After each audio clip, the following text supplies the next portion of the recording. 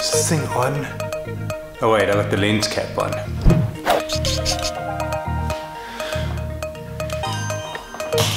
Good morning guys, and welcome to another episode. I don't know why I say that, but yeah. I've got 20 videos to make before the end of 2019. I want to start 2020 knowing that I've got 100 videos in the bank. I've kind of made a video about that. So, yeah, I'm actually finding it hard to make these horizontal videos. I've been playing around with vertical video, and I've been on Instagram, and I just find that movie making that way is just so much quicker. I don't have to worry too much around about what's in the background, and so yeah, I've been focused on that. Some of the challenges for me that I've had so far is some of the audio. So I'm hoping that by adding a shotgun mic onto a proper camera, I guess it's a proper camera, but let me show you.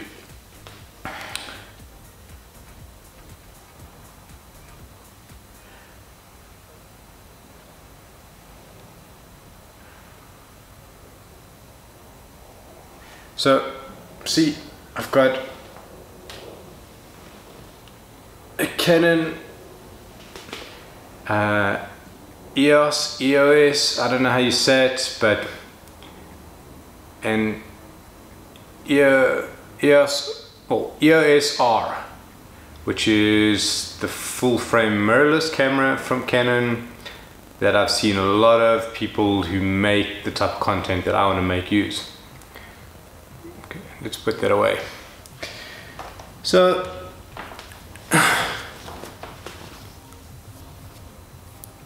I don't believe that the equipment makes you a better filmmaker, but it certainly makes you look like a more professional filmmaker. And I'm really interested in getting into content creation.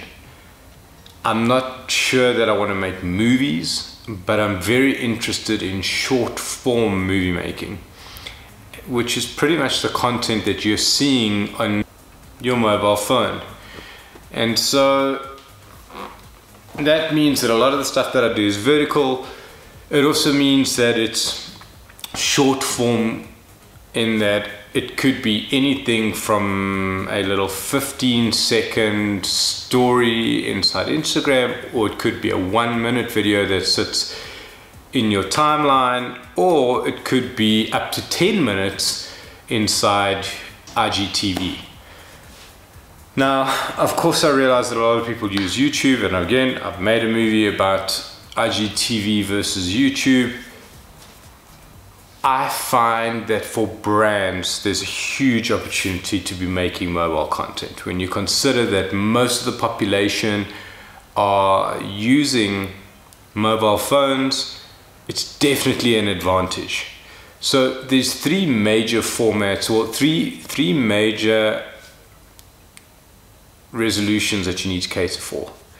The first is 16:9, which is your full length vertical Instagram story and IGTV, which is 1080 by 1920. Then the second is 4:5, which is your Instagram post, which is basically 1080 or x 1350.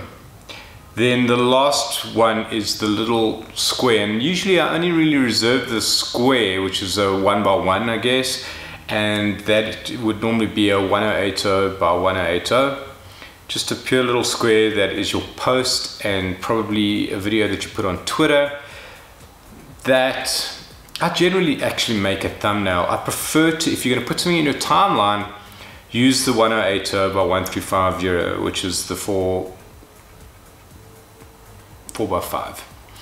I tend to shoot in the 9x16, which allows me to then kind of cut the video down and make a 4x5. So you need to kind of think about this and know that when you create these vertical videos, that you focus everything in the square, then you're able to use the rest of the frame to then kind of create perspective, so that you can reuse this as much as possible.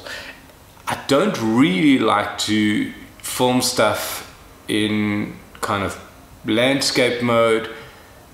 I suppose what we've been talking about is portrait mode, because I quite often go vertical and portrait. They're one and the same thing, give or take.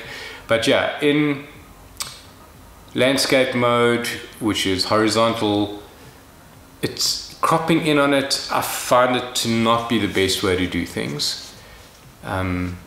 So I like trying this new format. I feel that there's a real opportunity to film in this way. I feel that almost daily vlogging would better be served in IGTV. I like making these short little 1-minute movies. I certainly like telling stories in 15 seconds. And I'm actually hoping to fill up my feed with a whole bunch of short little videos rather than a whole bunch of still images. I think that these short little videos just give so much more depth and so much more excitement, and will hold people's attention more. And so yeah, I'm going to do that. I doubt I'll put a photo up again. That's my new route. I was quite self-critical recently, and I have been saying this for a while, that I really kind of suck at making videos lately. But then what I realized is it's not that I suck. I have a lot of talent, and I don't need to bang my chest to prove that. I'm just rusty. So if I was a fighter, I would have ring rust. If I was a cowboy, maybe if I'd fallen off the horse, then I've got to get back on the horse or something like that. But yeah, I definitely feel that I'm just a bit rusty at making YouTube videos. I don't know how to use my equipment properly. I've not figured out exactly what I want to say before I get in front of the camera, no matter how many notes I write. And while I actually like the authenticity of somebody kind of being quite transparent with people, I realize it's probably a bit of annoying for some people. But I watch so many YouTube videos, and there's so many ways to tell a story. And sometimes you're just a good storyteller in the way that you put it together. Sometimes you're really just a great editor, and then you tell a great story through the way that you edit a video. I do like to think that I'm somebody who's more of a creative. So while I enjoy talking, clearly, I would say that I would prefer to make really great B-roll and find interesting ways to present to you. I doubt I will, especially with a big camera like this, will I ever be walking around like that? It's probably not likely, but I couldn't do it with my iPhone. I doubt I'm going to be able to hold that big thing and feel comfortable. But I'll find the way, but it takes practice, and I've just got to keep like doing it and getting more comfortable again. And that's how I started. I was terribly uncomfortable. If you've watched my earlier vlogs, then you would see like how incredible, I could hardly get like a word out. That's how bad I was. But now, like, I feel like I'm definitely better, and it's definitely, I've gained my confidence in front of the camera. Now it's just a case of practicing a bit, finding new ways to present stuff and tell great stories. And that's the key thing. I think if you don't have a great story to tell, then it probably doesn't matter what you do with the camera, it's still just not going to be as great. So I'm just going to keep practicing. I hope you can appreciate that this is kind of maybe me taking a step back in order to take a few steps forward. So I hope you can appreciate that.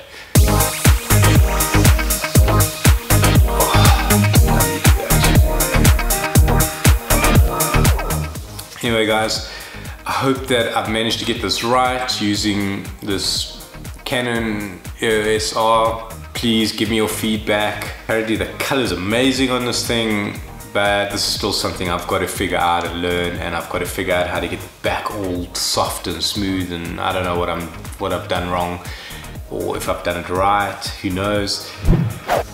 Thanks for watching. Subscribe, like, leave a comment, and stay cool.